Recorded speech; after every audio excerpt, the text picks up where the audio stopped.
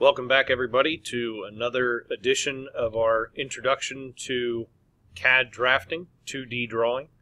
Today we're going to draw the special cam. This one should go pretty quickly. There's a lot of circles and radiuses, radii, and just a couple of quick things in through this one. Shouldn't take us too long to get through it.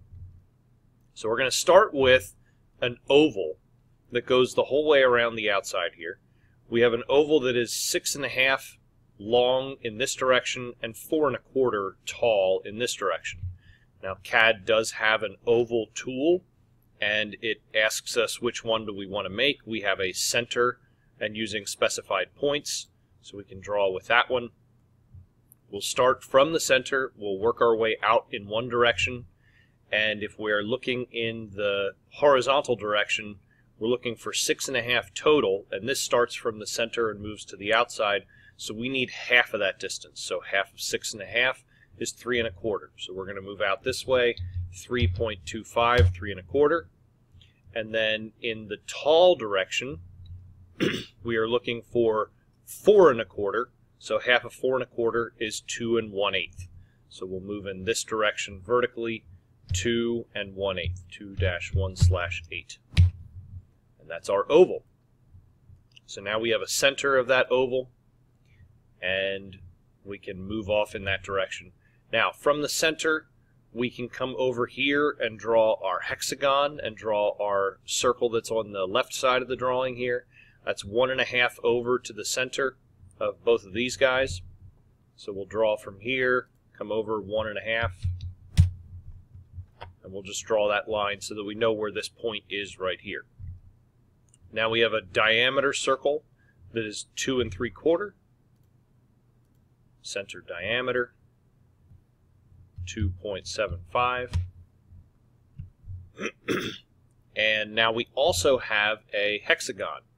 And we've done these a number of different ways. We could come half this distance and array 6 times around, but we can also use a polygon that is circumscribed inside this circle to make that 1.5 inch diameter. So we will take a Polygon Tool here and we will tell it the number of sides, which is 6, specify the center point of the polygon, and then it says circumscribed about circle or inscribed in a circle. We're going to look about doing the circumscribed about the circle.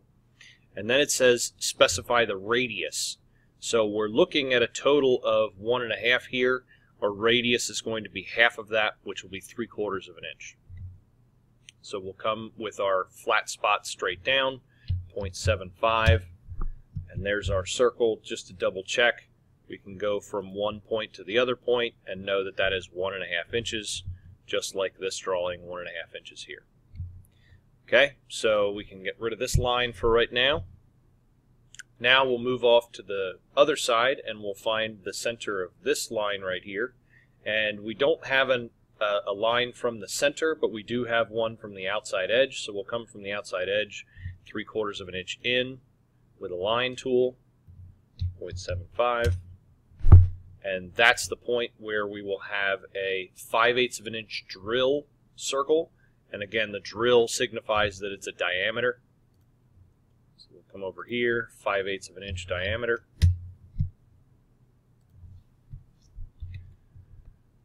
And then we also need another larger circle that is a 3/4 of an inch radius to come into this part. So we will draw a 3/4 inch radius circle from the center of this guy. And that gives us a larger circle to there. Now, those two line up right, which is good.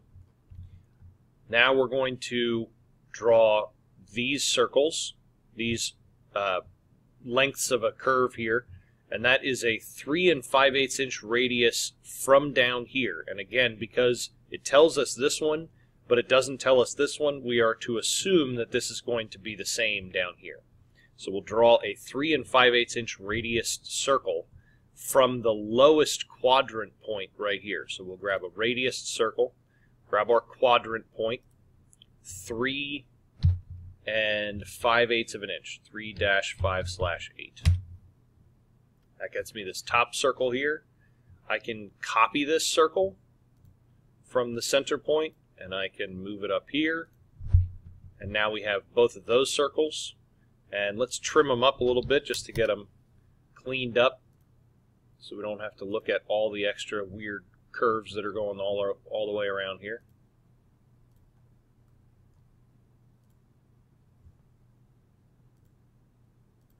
Don't need any of these pieces.